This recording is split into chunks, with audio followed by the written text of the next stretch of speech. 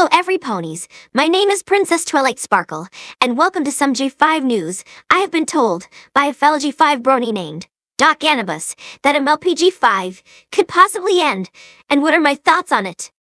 Well, fucking hell, it's hard to accept, but the truth weighs heavy on my heart. MLP G5 is drawn to a close, and it feels like a cruel twist of fate.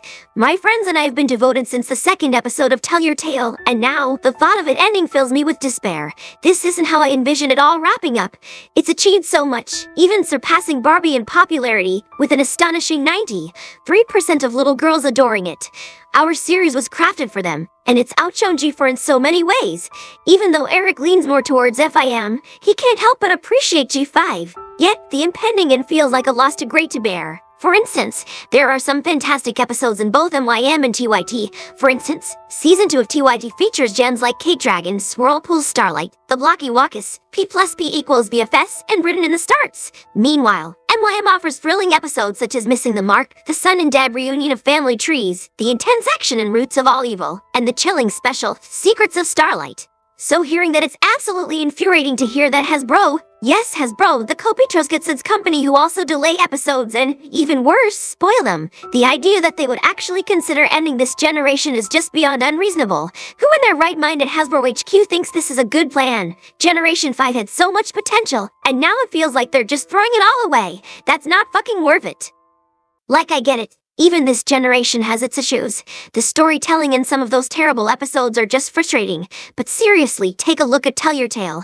It's a spiritual successor and a way better version of My Little Pony, Pony Life. Both shows share a similar art style, have those short 5 to 10 minute episodes, and are all about the comedy. It's frustrating to think there were supposed to be more episodes of TYT, especially the one where the main 6 transforms into sea ponies. Just like in the 2017 movie, they promised us 100 more episodes, but now it's all falling apart.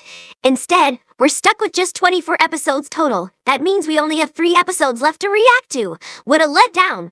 And it's truly sad to reflect on the efforts of the show staff and writers who worked tirelessly on this generation. They revealed their genuine talents, only to have Hasbro decide to abruptly end it. It's as if their hard work is overlooked, and they're treated like mere cogs in a machine rather than the creative souls they are. G6 is coming, and the leaks show my friends and Misty, but the thought of G5 being cancelled is just too painful to bear. It's like watching something beautiful being cast into the abyss.